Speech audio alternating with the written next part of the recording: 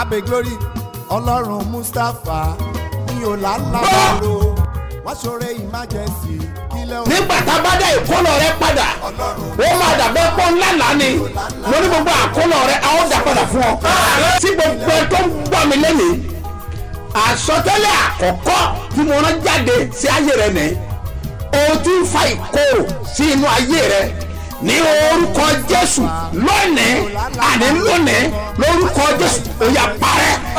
gbàdúrà fún gbogbo ẹ̀dá tó ń wò mí tó dẹ̀ ń gbọ́ mi lọ́wọ́lọ́wọ́ lórúkọ Jésù Ọlọ́run olùbùkún ó yá kó bùkún fún ọ.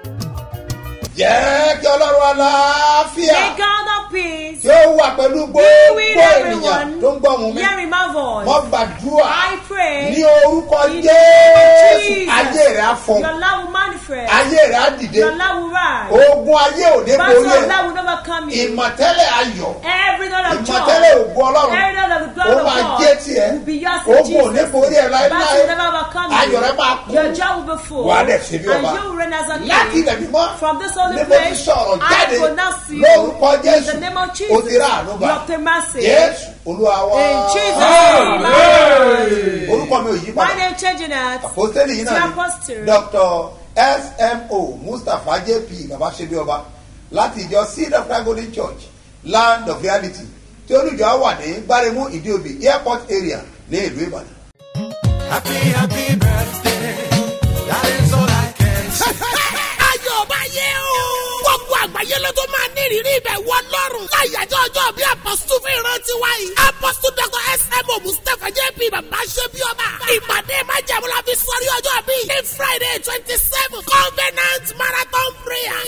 wákàtí ni bàbá ṣe bí ọba ó máa súnrí ọdún fún gbogbo èèyàn. tẹ́lẹ̀ ó sì máa farahàn lójú ẹsẹ̀. Friday 27th May. lẹ́kí gbogbo ẹni tó tó wojú Ọlọ́run fún èso ayọ̀ máa bọ̀. wá fi májàmú ìpè wòlíì bẹ̀rẹ̀. wákàtí àdúrà 9 a.m. 12 noon 3 p.m. 6 p.m. 9 p.m. mọ́júmọ́ ọjọ́ Saturday 28. ṣebí ọba national camp AP bus stop tó wà ní Lúfùwàpẹ́ junction Lúfùwàpẹ́ Lógùn state. ọjọ́ Sunday 29 ní birthday Thanksgiving. pẹ̀lú ìrónilágbára fáwọn òkú àti gbogbo aláìní. láago 8 òwúrọ̀. the Seed of Christ headquarter tó wà ní Gbáremú Ìdíòbí Airport area Alákíá Ìbàdàn. ìwọ náà wàá fi májẹ̀mú. ọjọ́ ìbí wòlíì gbàdúrà.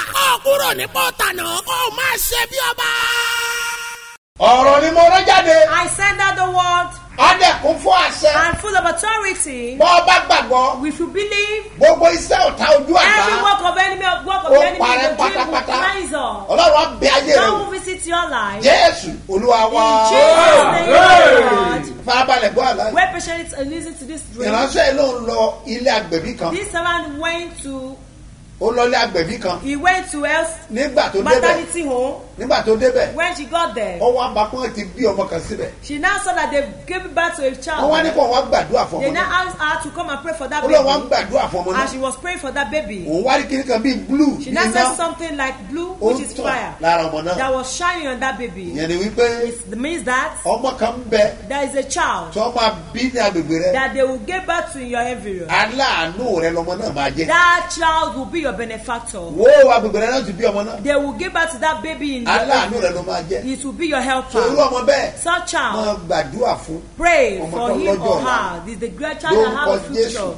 ogun ayé ò ní borí Battle ẹ̀. of life will never come in Ẹlòmíì Jesus' lóhùn name. lálàá. Another person dreamt, Olójú àlá òun. said in the dream, Òun rí pé òun rìn lọ. he saw that he was on his Òun way. wá rí ẹranko ńlá He kan. now saw a wild Ó animal lóun ò lè sọ that could not say orúkọ ẹranko the náà. name of that Ó animal. ló dẹ̀ bẹ̀rẹ̀ sí léwu. But he began to Ó bẹ̀rẹ̀ chase sí after léwu. him. He was Ó chasing lóun him. wọ ilé kan. He went to a horse, Ó ní ẹranko yẹn dẹ̀ wà lẹ́nu ọ̀nà. and that animal was Ó on sọ the pé entrance of àfi kó the má door. jáde. He said, "Oh, hey, you must Ilé not yẹn come ló ń jọ out." church. He said that house is like Bọ̀ a kò church, sáwọn èèyàn ń but bẹ̀. there's no people there. Ó ní bẹ́ẹ̀ ló bá tají. And he woke up. Gbọ́ mi dáadáa. These are testimony Ohun to tí aláàrẹ sọ fún ọ ni me. What your pé dream is telling you is that ẹranko tó orí yẹn that animal you saw, ogun ilé bàbá rẹ ni. that's the battle from your father's Ó lé ọ bọ̀. house. That is pursuing Ó lé ọ bọ̀. you. He's pursuing Ṣùgbọ́n mo you. gbàgbé pé But don't forget that Bíbélì wípé the Bible says orúkọ Olúwa the name of the Lord kí ilé ìṣọ́ is a strong agbára tower. olódodo The wọnú righteous ẹ̀ ran to it ó dẹ̀ and was yé. saved. So orúkọ Olúwa The name of the Lord ní agbára is rẹ. a power. Olóògbé jọ church. It's like a church. Torí náà Because of níbi this, tó bá forí sí where you tó are, ti ń that gbàdúrà you're praying, mọ́ kúrò bẹ́ẹ̀ don't live there. mọ́ kúrò bẹ́ẹ̀ Don't live there. torí ààbò ń bẹ fún Because ọ protection is tó o for bá you. jáde Once you má are going gbàgbé out, pé don't forget ó that dúró sí ìta he's standing at ọ̀pọ̀lọpọ̀ entrance. ẹ̀dá A ènìyàn lot of people tẹ́lẹ̀ kọ́ máa ń ṣe that ìtúsílẹ̀ say that they do tẹ́lẹ̀ tó ń deliverance, padà sínú ogun that they go back to ìgbà tó ń battle. padà sínú ayé It's ni when they want back tó to bá the tú ọ world. When they sílẹ̀ backslide, when you wọ́n are tú ọ sílẹ̀ delivered, ni you are delivered. àwọn tó ń dè ọ́ The people that tí bind wọ́n pa wọ́n ni you, will they kill tó you? nílò àdúrà So you need prayer. lórúkọ Jésù In the name of Jesus. ogun ayé ò ní borí Pastor Ola will never ẹ̀ mọ wá overcome you. gbàdúrà I pray, gbogbo ẹ̀ tó ń gbọ́ mi everyone hearing gbogbo me, agbára tí ń lé every ọ power tó pushing lówó ò you, ní padà that said they will not iná ọlọ́run àlàyé fire of the Almighty ó máa God jó wọn will consume ó dẹ̀ dá them, and you will be sẹ́yìn victorious. Jésù Olúwa wa. In Jesus' name, my Lord.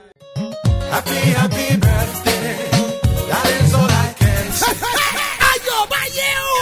gbogbo àgbáyé ló tó máa ní ìrírí ibẹ̀ wọ lọ́rùn. láyàjọ́ ọjọ́ bí apọ́sítù fi rántí wáyé. apọ́sítù Dr. S.M.O. Mustapha J.P. bàbá ṣe bí ọba. ìpàdé májẹ̀mú la fi sọrí ọjọ́ bí. ní Friday 27 Covenant Marathon Prayer. wákàtí ni bàbá ṣe bí ọba ó máa súnrí ọdún fún gbogbo èèyàn. tẹ́lẹ̀ ó sì máa farahàn lójú ẹsẹ̀. Friday 27th May. lẹ́kẹ́ gbogbo ẹni tó wojú Ọlọ́run fún èso ayọ̀ máa bọ̀. wá fi májẹ̀mú ìpè wòlíì bẹ̀rẹ̀. wákàtí àdúrà 9 a.m. 12 noon 3 p.m. 6 p.m. 9 p.m. mọ́júmọ́ ọjọ́ Saturday 28. ṣebí ọba national camp AP bus stop tó wà ní Lúfùwàpẹ́ junction Lúfùwàpẹ́ Lógùn state. ọjọ́ Sunday 29 ní birthday Thanksgiving. pẹ̀lú ìrónilágbára fáwọn opó àti gbogbo aláìní. láago 8 òwúrọ̀. the Seed of Christ headquarter tó wà ní Gbáremú Ìdíòbí. airport area Alákíá Ìbàdàn. ìwọ náà wàá fi májẹ̀mú. ọjọ́ ìbí wòlíì gbàdúrà. ó kúrò ní pọ́tànà ó máa ṣe bí ọba.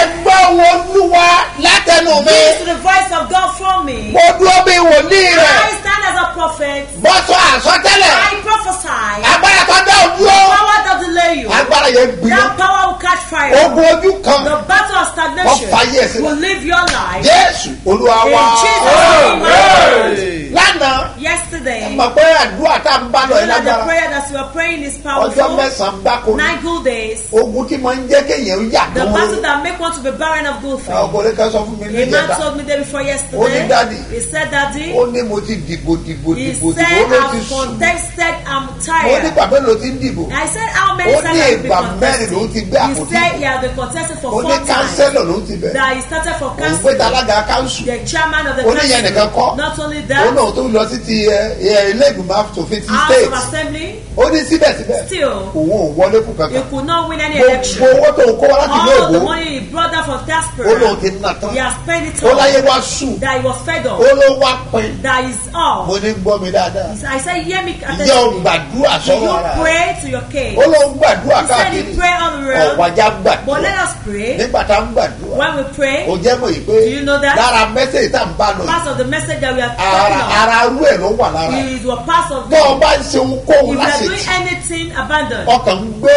ìwé wọlé you are just taking your Wọ́n fún passport, visa. they will not grant you visa. náà ọgbà físà You took visa, ọ̀ngbélé ọba you are in wọn diaspora, fún ọ ní ìwé they did not ìgbélú give you the green stay, àbí ọkàn gbà kò tí ì bò or you just contested, ọ wọlé you tiẹ̀ did not win. ṣé bọ́ gbàdúrà But kọ́ tó you lọ pray before you wọ́n go, dẹ̀ lọ́ máa wọlé and they say you will win. agbára kan àti àṣẹ kan There's bẹ a power and tí ń authority dà ọ́ láàmú that tormenting tọ́ ọ you. dẹ̀ gbọ́dọ̀ wí That ni ẹ̀ you must win the tọ́ ọ bá election. wí ni If ẹ̀ you don't ọ̀ win, lé débi tọ́ you ọ lọ cannot get to your àwọn kan destination. bẹ They are wọ́n sound. ní wọ́n máa lówó wọ́n They máa said they will lọ́lá be rich, they will be wọ́n wealthy. gbọ́ ìran yẹn They hear the ṣùgbọ́n vision, wọ́n mánéjì but ayé they're wọn managing their lives. lásán kọ́ Not ordinary. ó yẹ o ti lọ́kọ Supposed to have wọ́n married. gbẹ́sẹ̀ lé They lay hands on wọ́n me. fẹ́ sọ ọ́ dé They ìwọ want rere to make you the type wọ́n of fẹ́ kẹ́ They celebrate don't yẹn want you to be celebrated. lásán kọ́ Not àdúrà la máa gbà It's prayer that wọ́n we gbàgbé pray. pé Don't forget a that. wà nínú We àdúrà are in fasting and prayer. ọlọ́jọ́ Of 9 mẹ́sàn-án days. gbáko 9 good days. jájọ́ máa ba lọ́jọ́ Let Monday us- láti So bẹ̀rẹ̀ you started in Monday. òní Friday Today báyìí is Friday. ìlọ náà nù It's moving. bá a bá gbàdúrà á You will pray, ṣẹ́gun you will conquer. á ṣẹ́gun Yes, we'll conquer. àwọn tájọ wà ní Israeli Those of us that we are in Israel, àdúrà yẹn ń gbóná that prayer is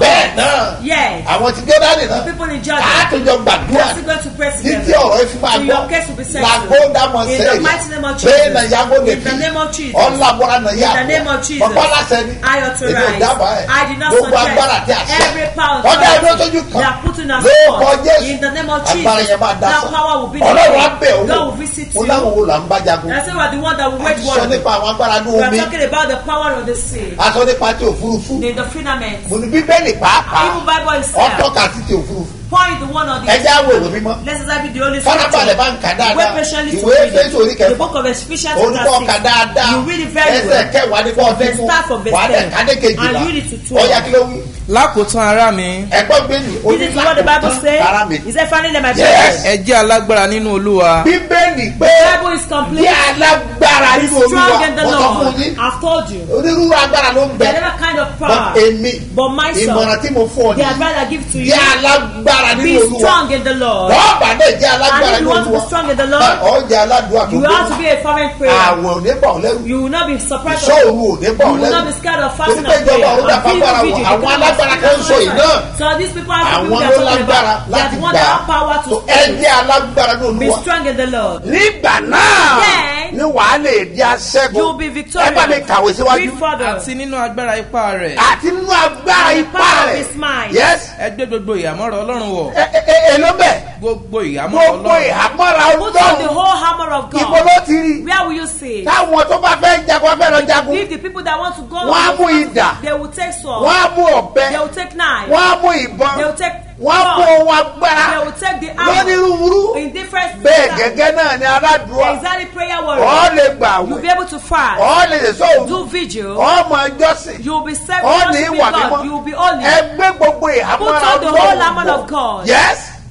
ẹ gbé gbogbo ìhámọ́ra ọlọ́run wọ̀. oh yes. kí àyìn kí ó lè kọ ojú ìjà sí àrékérekè Hey, èṣù. ìyẹn ló máa lè ràn ọ́ Is lọ́wọ́ this one that we help you? láti lè kọjú ìjà sí Stand àrékérekè against èṣù. the will of the torí enemy. wípé Because ojoojúmọ́ ni sàtánì ń jọjẹ. Satan is testing trap every èṣù day. kẹ́ramúramù. The Satan is ó ń roaring, wá ẹni tí ó looking pàjẹ́ for ni. whom to devour. ó gbọ́dọ̀ tútù. You must not be Yes. cold. nítorí pé kì í ṣe ẹ̀jẹ̀ ẹ máa gbọ́ o. Listen, bí tí mo ń lọ nìyẹn o. this is where I made it. kì í ṣe ẹ̀jẹ̀. For we wrestle not with Uh-huh. God. àti ẹran ara ni àwa ń bá jí àti ẹran ara ni àwa ń bàjẹ́ yẹn ni pé tó bá pẹ́ àǹtí mi ní í ṣe mí. Is my sister that bọ̀dá behind mi my, ní my í ṣe brother that behind mí. my ẹnìkan báyìí ní í ṣe Is mí. somebody that is ó behind my tiẹ̀ ló ń wò. You are looking at the àwọn body. tó ń bá ọjà The people that wrestle ẹni with ẹ̀mí you, ni wọ́n they are the they are spirit. spiritual. Wọ́n jẹ́ ẹni so ẹ̀mí. ọ lè rí wọn. You cannot see them. ẹni tó rí yẹn lọkàn rí. The one you are just saying you just ìdí see. bẹnu ẹ̀ ọ lè What rí. is in them you can't inú see. dẹ̀ ní ènìyàn wà. And you will be one be Yes. just inside. ṣùgbọ́n àwọn ìjòyè yìí. ṣùgbọ́n ẹ máa gbọ́ o. Listen, bíbélì wípé The Bible says, àwọn tí ń bá ọjà the people that àwọn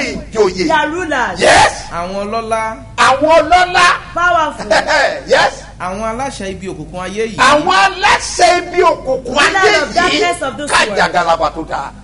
àti àwọn ẹ̀mí búburú ní ojú ọ̀run. àwọn ẹ̀mí búburú and the ẹ̀mí principalities búburú The ti principalities bẹ́ẹ̀ in- ní ojú ọ̀run. in darkness, àwọn ẹ̀mí búburú The ti principalities bẹ́ẹ̀ ní ojú ọ̀run. in darkness. irú ètò àkà. Such we read nínú ìwé Kọ́ríńtì in kejì book yẹn of lórí 2 kejìlá Corinthians chapter ẹsẹ̀ 12 kejì yẹn. verse 2. wọ́n gbé ọkùnrin yẹn They took lọ the man sí ọ̀run kẹta. to the third heavens. kí ló ń sọ yìí.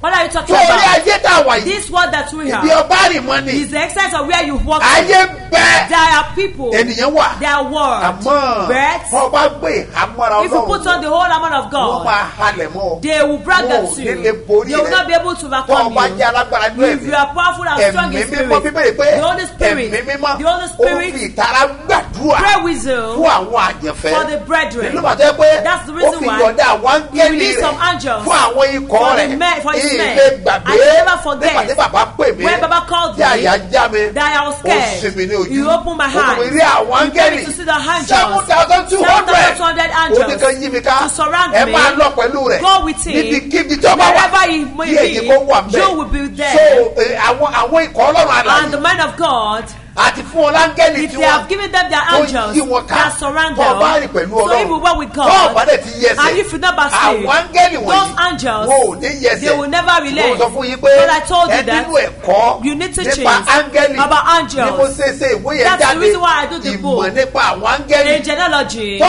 ọba fi àwọn áńgẹ́lì rẹ sí if iṣẹ́ you don't put your angels at tó ọba work, fi wọ́n sí you iṣẹ́ don't put them at work, ọbẹ̀ kò ń ṣeré it's ni as if you are ẹ joking. pé ẹgbẹ̀rún kan tá a tẹ̀ You see the níjọ́ thousands Sunday that will àwọn yẹn kókó lẹ̀ lọ́wọ́ kan ni people are buying kò it tó all. rárá It's not enough. àwọn yẹn ti rí request People fún ìwé have yẹn received requests tó for ọba the mọ̀ book. nípa àwọn áńgẹ́lì If you know about the àwọn angels, áńgẹ́lì yẹn á ràn ọ́ lọ́wọ́ those angels will assist tó you. ọba fi wọ́n ti iṣẹ́ Because if you don't put them nígbà at mìíràn work, wọ́n á fọwọ́ Sometimes they will just be lẹ́wọ̀n wọ́n á máa looking. They'll be wọ̀ watching. sẹ́rẹ̀ ẹ̀yin alágbára All the powerful ẹ̀yin ones. ológun Those are strong. ẹ̀yin tọ́lọ̀ ti sọ de Those of you that God has made you ẹ̀yin important in tọ́lọ̀ life. tẹ́ Those of you that God has ẹ̀yin helped. tọ́lọ̀ ràn Those of you lọ́wọ́ that God has ẹ mọ́ helped. fi ara yín Don't ṣeré joke with yourself. torí wípé Because olórí ogun the- ni ogun máa ń dojú is kọ the strong that one ẹ is mọ́ that tú ara yín sílẹ̀ don't relent. ẹ mọ́ tú ara yín Don't sílẹ̀ relent at all. ẹ jẹ́ alágbára Be nínú ẹ̀mí strong in spirit. torí àdúrà wọ̀nyí Then all those prayers, iṣẹ́ agbára ló they máa ń work ṣe powerfully. ẹ gbọ́ mi dáadáa This activity, ẹ rí i pé mo sọ you will nǹkan see that I said kan something. fún àwọn ọdẹ pé For the people that ayé ti sọ wọ́n di the enemy has made ọgbọ́n ti them- sọ wọ́n di àdánwò rere They make them to be barren of good things. ẹlòmíràn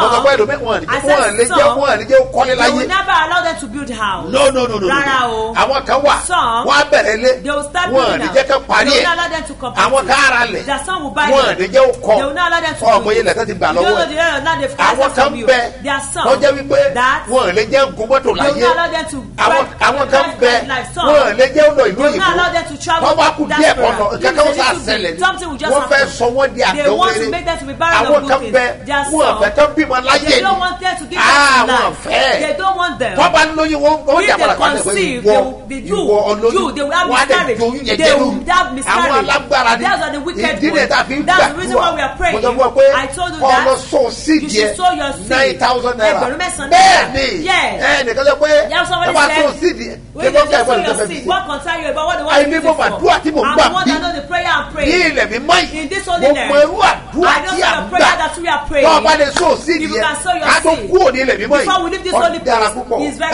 good. tọ́wọ́ wá di on the On the 26th 26th, mọ́jú on the 27th so 27, a máa wà ní praise we are night going to be in a praise fi concert òun night. yẹ yin We are ọlọ́run going to praise God ní to that night. headquarters In headquarters. tá a bá ti parí ẹ̀ After that in the láàárọ̀ a morning, lọ lùfọ̀ we are àpẹ́ traveling to Lufo bẹ́ẹ̀ Apẹ́. ni Yes. ní ọ̀nà mòwe In Mowe Road. a wà pàdé And we are going to bẹ́ẹ̀ meet ibẹ̀ there. láti máa wá That is sí where we are going to àdúrà do a prayer látàgò mẹ́sàn-án from 9 láàárọ̀ títí a.m. di ọ̀gànjọ́ òru to midnight. àwọn wà bẹ́ẹ̀ We will be títí there di ìdájí till overnight. tó gbogbo 27 yẹn So just 27 lùfọ̀ àpẹ́ láti will be ṣe in Lufo Apẹ́. ẹ̀ ní national camp Yes, wa national ó máa camp. ní It will be agbára great. ẹ gbọ́ mi dáadáa Listen to me, àlọ́ attentively. láti bọ́ You need to be free. bẹ́ẹ̀ ni o láti bọ́ Yes, you need to be free. gbogbo ẹ̀mí àgànbọ̀ Every fàyè spirit of sílẹ̀ barrenness must leave your àdúrà life. nígbà His prayer that answers agbára ò kì í gbà and not power. ẹgbẹ́ ọwọ́ sókè Lift up your hands. mo gbàdúrà I pray bí olúwa ti and bẹ the Lord liveth. tí ẹ̀mí rẹ And wà the Spirit sleeps níwájú olúwa before the Lord. ẹni tí èmi You gbọ́ want the first thing. ẹ̀mí àgàn The spirit of nínú barrenness ayé rẹ in your láyé life. ọmọ rẹ You know what we are mo doing. bọ́ ní àpẹ Power to rise. ó yá jáde. Happy birthday. That is all I can say. Ayọ̀ bá yẹ o. Gbogbo àgbáyé ló tó máa ní ìrírí ibẹ̀ wọ lọ́rùn. Láyàjọ́ ọjọ́ bí apọ́sítù fi rántí wáyé. Apọ́sítù Dr. S.M.O. Mustapha J.P. Bàbá ṣe bí ọba. Ìpàdé májàmú la fi sọrí ọjọ́ bí. Ní Friday 27 Covenant Marathon Prayer.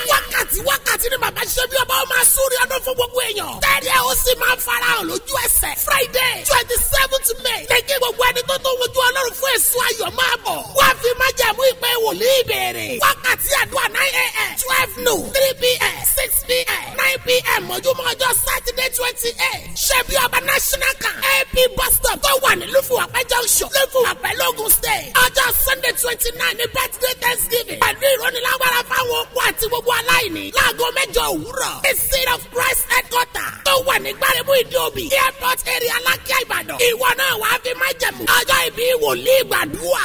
Kúrò ní pọ́tànà kó máa ṣe bí ọba. yé àìgbàgbọ́ bí látẹ̀mí lòlù Ọwọ́ sì dìde fún ìgbàlà mi. olùdíje fún ìgbàlá. Kí iṣẹ́ àmà gbàdúrà ó ṣèrànwọ́. Sábà gbàdúrà ó ṣe Tàbí tún àlọ́jọ́ mi ìfòyà kò sí. ìfọ̀rọ̀dọ́ ní ìfòyà kò sí. Bọ́nà mi bá ṣòun ló ṣàtọ́ mi. ọ̀nà mi ká sún ó ló ṣàtọ̀. Kí iṣẹ́ ìgbọ̀nràn ọ̀sẹ̀ wọ́n sì pèsè. ìṣàkọ̀rọ̀ sá òun ò sì pèsè. Kí ìrànlọ́wọ́ ẹ̀dá gbogbo sáàbì. ìrànlọ́ ẹ̀dá gbogbo bá ṣàgbé. Ọ̀rọ̀ tẹ́mi rẹ̀ sọ yóò borí dandan. ọ̀tẹ̀nu rẹ̀ sọ yóò borí dandan. Èmi ò ṣẹ́kù torí ìtọ́jú. lórí Tàbí ìrora ó ti sọ tẹ́lẹ̀. tàbí ìrora ó ti sọ tẹ́lẹ̀. Lọ́mọ rẹ̀ fáwọn ọjọ́ púpà. wọ́n bá wọn ajogun bàbá. Wọn kò lè ṣàkọjá láàrin wọn kò lè wàhálà. ṣàkọjá láàrin wàhálà. ẹwọ ẹ̀ tí wọ́n yú wa. Spread your wings now. ariwo ló pa. You will shout. wàá pe orúkọ Jésù. Jésù. You will call the name of Wàá pè Jesus. ẹ̀mí mímọ́. You call Holy Spirit. Ọlọ́run. Oh Lord. Fọwọ́ agbára ìgbàlà. Use your salvation Gbàmí lọ́wọ́ name ìjọba to òkùnkùn save ilé me from wa. the kingdom of darkness Ó of yá family. wá. Pray in Orúkọ Jesus' Jésù. name. Orúkọ Jésù. Jesus' Orúkọ name. Jésù. Jesus' Ẹ name. mọ̀. Ọ̀ṣẹ́ mi lò. Orúkọ agbára. Ọwọ́ agbára. Oyè gbàmí o. Gbàmí o. Gbàmí o. Gbàmí o.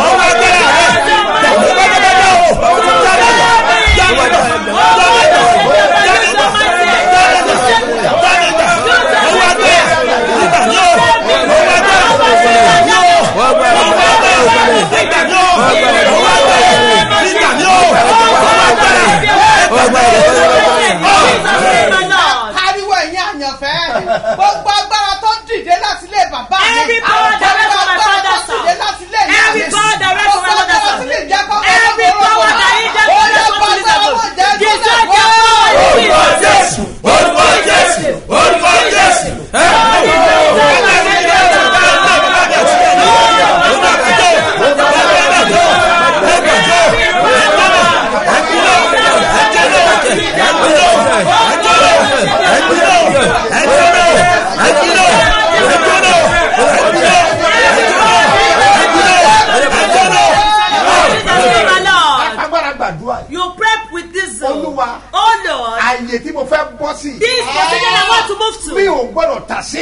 not missing. Ohun tí ó bá náà jẹ́ ohun Whatever it is considered the cost. ẹ gbà mí láàyè. Tell me, allow me to move into this way, to move into this position, to receive this seat.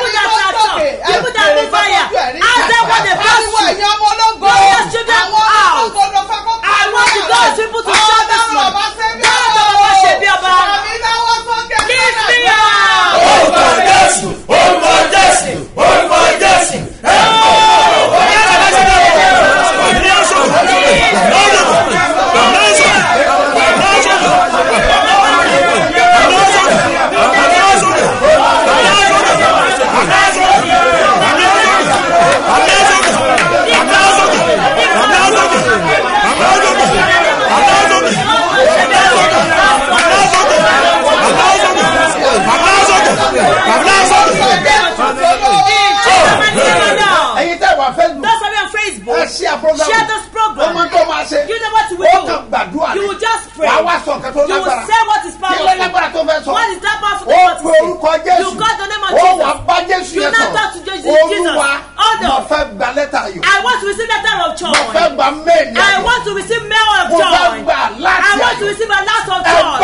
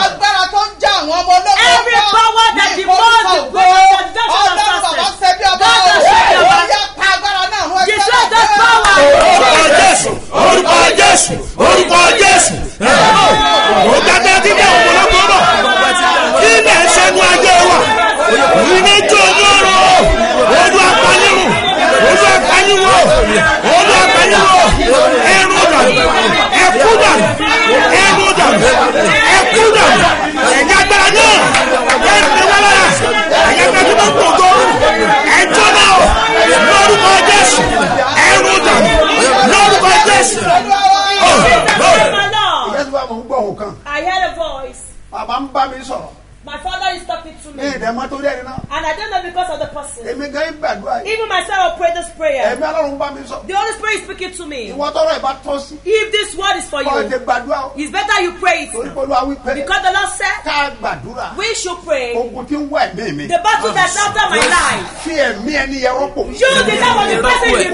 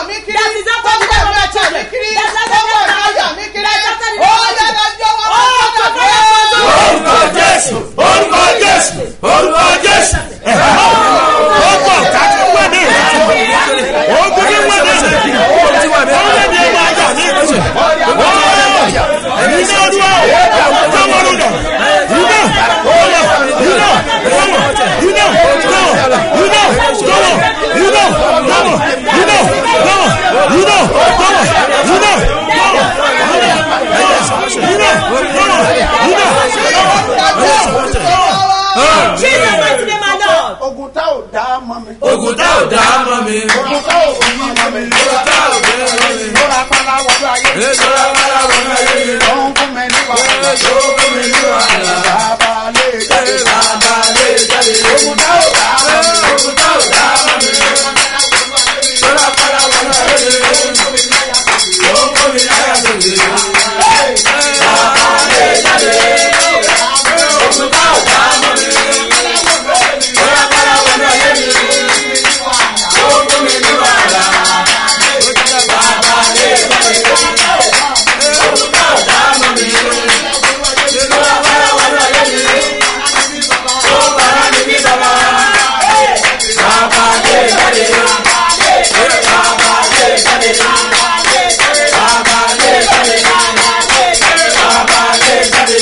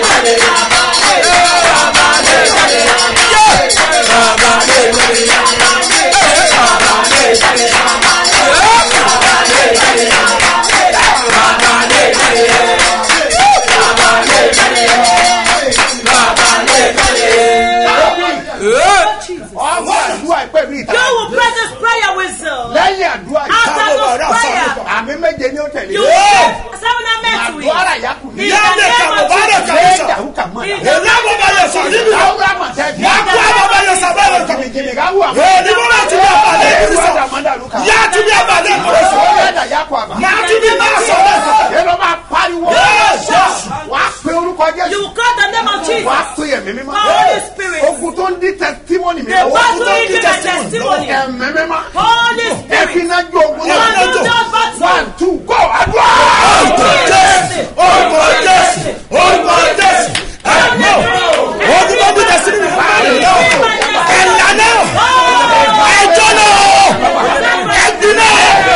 Ẹjọ́ ogun náà bí ìlú náà. Ẹjọ́ náà. Ẹjọ́ náà.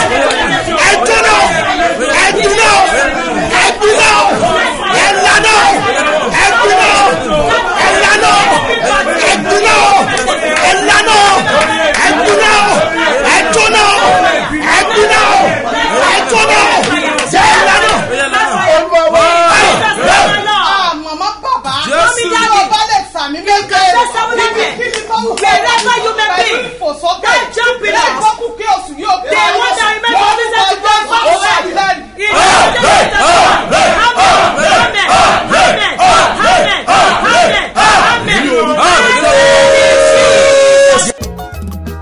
Mo ti dé Olúwa, sọ fún Jésù, kí Jésù sọ fún ẹ̀mí mímọ́. Mo ti dé Olúwa, sọ fún Jésù, kí Jésù sọ fún ẹ̀mí mímọ́. Ipò tí mo wà yìí ò tẹ́ mi lọ́rùn ni mo ṣe wá. Ipò tí mo wà yìí ò tẹ́ mi lọ́rùn ni mo ṣe bẹ̀bẹ̀. Ó ti tó àkókò wá gbé mi dìde. Àṣẹ jáde látẹnu mi. Authority come out of me.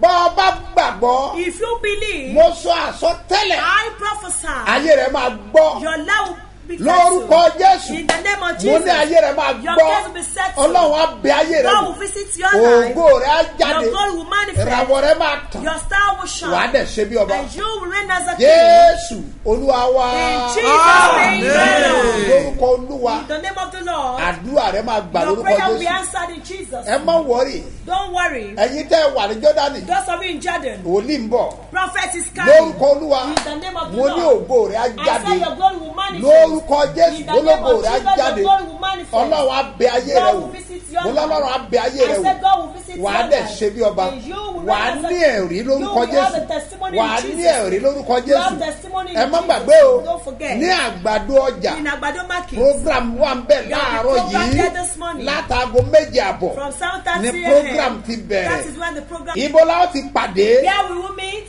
Ẹ jẹ́ ń júwèé dáadáa. Let me describe it very well. Ọjà yẹn popular. That market is Wọ́n ní popular. ọjà ẹ̀yà góòlù. Ọjà ẹ̀yà góòlù ẹ̀yìn ẹ̀ gangan ni ẹ̀yìn ẹ̀ gangan ni ibẹ̀ wà. Lórúkọ Jésù ògo rẹ̀ á jáde. Your glory will manifest in Jesus. Wọ́n máa ń pe street yẹn ní Kọ́láwọlé Ilé Pupa street. Kọ́láwọlé Ilé Pupa street. Ibẹ̀ la ó ti pàdé. mo gbàdúrà lórúkọ Olúwa. I pray in the name of the Lord. àní ògo tiẹ̀ gangan. Your own glory. ó máa tẹ̀ ọ́ lọ́wọ́. will reach you in ẹ̀yin Jesus. tẹ́ wà ní Matogun. those of you in Matogun. Àdìyàn Gasline. Ọ̀pẹ́ ìlú. Muta 1. Muta 2. Jaffa. Olúwo. ẹ̀yin tẹ́ wà lókè àró. ẹ̀yin tẹ́ wà crossing. Àgbàdo ọjà. Rako. ẹ̀já lọ pàdé bẹ̀. ká lọ gbàdúrà. ẹ gbọ́dọ̀ bá Ọlọ́run pàdé. nítorí wípé àwọn àdúrà ọjọ́ mẹ́sàn-án tá à ń gbà lọ́wọ́ yìí.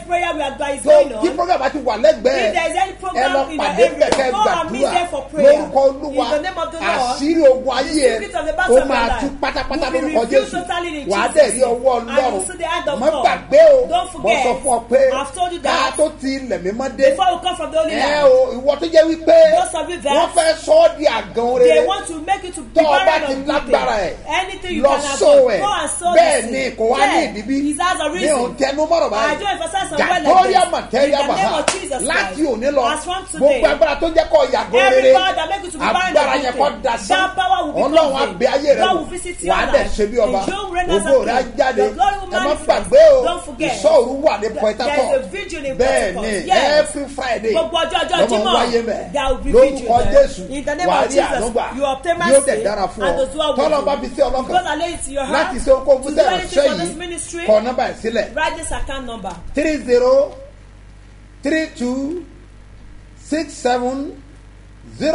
3032670285 Mustapha Solomon Moses ló máa gbé jáde ní First Bank lórúkọ Jésù ògo rẹ̀ á jáde. Your glory will manifest in Jesus. mo sọ fún ọ pé ògo rẹ̀ á jáde. I say your glory will manifest mo in Jesus. gbàdúrà I pray fún orílẹ̀-èdè for Nàìjíríà Nigeria. ẹ̀mí mímọ́ Holy Spirit, ọwọ́ agbára ìyanu mighty hand of miracle, fi gba orílẹ̀-èdè náà lórúkọ save this country in Jesus' name. lẹ́bírádó In the nàmà mighty fálí name of gàlóba Jesus Christ. gẹ́lúgà In the mọ̀ndẹ́yà name of Jesus. wà lókè bẹ̀rù abadó In the name of Jesus ṣègégbá Christ. mọ̀ndẹ́yà In the bàbá mighty name of Jesus. àwọn ikú ìtọ́jọ́ yìí All alternative tí Sátánì ń that ṣètò Satan is preparing. ẹ̀jẹ̀ Lord of Jésù Jesus. ó yá para Cleanse it. ó yá para Cleanse it. ó yá para Cleanse it. túláàsì ò lè wọ ìlú kọ́lọ́ Tonight mọ́mọ́ can never sí come to a city ó that ti God will tú never àṣírí see. tí wọ́n He's fún revealed the secret àmọ́ of ẹ̀jẹ̀ God. Jésù But the blood of Jesus, agbára ẹ̀jẹ̀ ọ̀dọ́ the àgùntàn power of the ó yá Lamb kó parẹ́ will cleanse it. ìmọ̀ta dasán Plan of the enemy wà á will dẹ̀ become ṣe bí ọba vain. You reign yóò as a dára king. fún ọ It is what we do. bẹ́ẹ̀ ni yóò rí So shall it ẹ̀yin ọlọ́jọ́ bí be. òní All brothers celebrate. ẹ̀yin tẹ́ ń ṣe And wedding those celebrate anniversary wedding mo anniversary. gbàdúrà I fún pray for you. yín lórúkọ In the name Jésù of ó ti Jesus. rà àánú gbà Your famous Ọlọ́run á bẹ ayé rẹ God wò will visit your ògo life. rẹ̀ á jáde Your glory will ìràwọ̀ rẹ̀ máa manifest. tàn Your star will ó gbọ́dọ̀ shine. kọrin ayọ̀ You will sing ó joyfully. gbọ́dọ̀ kọrin You tuntun will sing a new bẹ́ẹ̀ song. ni yóò So rí shall it ìlérí be. àṣẹ fún ọ Promise will be happy for you. birthday Ẹ kọ́ ayọ̀ ọjọ́ and ìbí. happy wedding Ẹ kọ́ ayọ̀ anniversary ìgbéyàwó. lórúkọ In the Jésù name of Jesus. wà á ṣe bí ọba You reign as a mo king. wá yà sí mímọ́ And I sanctify you. àpẹẹrẹ ìgbàgbọ́ rẹ Let us sing for us ní faith. orúkọ Olúwa In the name of the àti Lord. ọ̀run kó yà sí Authority of God will mímọ́ sanctify bí you. ọwọ́ sókè Lift up your kọrin hands báyìí pé and sing this song. agbára bàbá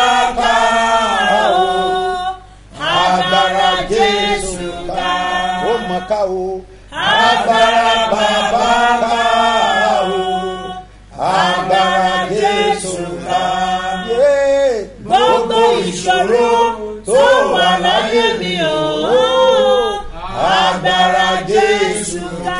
gbogbo ìṣòro tó wù kó ní Every problem that you may have. gbogbo ìṣòro tó wù kó máa dojú Every kọ trouble that you can agbára bàbá mi that you ká have mo power of my pín God ẹ̀jẹ̀ with Jésù you. àti I call the agbára blood of Jesus that is lórúkọ in the name of Jésù kó Jesus. yanjú ìṣòro Will rẹ settle your case. ogun ayé rẹ The parts of your ṣẹ́wọ̀n life àìsàn kó gbiná sickness to dídẹ́ bẹ̀rẹ̀ sí Arise máa rìn and begin to á walk. tú ọ sílẹ̀ You are delivered. láṣẹ tí bàbá In the name of the tọmọ Father, tẹ̀mí mọ́ Son and a Holy ó gba Spirit. ẹ̀tọ́ rẹ fún ọ All your thanks may be wà á given dẹ̀ to ṣe you. bí ọba And you reign as a king. Jésù Olúwa wa In Jesus' name. ojú sí ẹnìkan Praise somebody. fẹ́ dá lójú pé Assure them that I am gangan to lẹ̀rí testify. Happy birthday, that is all I can say. Ayọ̀ bá yẹ o. Gbogbo àgbáyé ló tó máa ní ìrírí ibẹ̀ wọ lọ́rùn. Láyàjọ́ ọjọ́ bí apọ́sítù fi rántí wáyé. Apọ́sítù Dr. S.M.O. Mustapha J.P. Bàbá ṣe bí ọba. Ìpàdé májàmú la fi sọrí ọjọ́ bí. Ní Friday 27 Covenant Marathon Prayer. Wákàtí ni bàbá ṣe bí ọba ó máa súnrí ọdún fún gbogbo èèyàn. Tẹ́lẹ̀ ó sì máa farahàn lójú ẹsẹ̀. Friday 27th May. Lẹ́gẹ́ gbogbo ẹni tó tó wojú Ọlọ́run fún èso ayọ̀ máa bọ̀. Wá fi májàmú ìpè wòlíì bẹ̀rẹ̀. Wákàtí àdúrà 9 a.m. 12 noon 3 p.m. 6 p.m. 9 p.m. mọ́júmọ́ ọjọ́ Saturday 28. Ṣebí ọba national camp AP bus stop tó wà ní Lúfùwàpẹ́ junction Lúfùwàpẹ́ Lógùn state. Ọjọ́ Sunday 29 ní birthday Thanksgiving. Pẹ̀lú ìrónilágbára fáwọn okú àti gbogbo aláìní. Láago mẹ́jọ ìjọ òwúrọ̀. The Seed of Christ headquarter tó wà ní Gbáremú Ìdíòbí airport area Alákíá Ìbàdàn. Ìwọ náà wàá fi májẹ̀mú ọjọ́ ìbí wòlíì gbàdúrà. Ó kúrò ní pọ́tà náà kó máa ṣe bí ọba.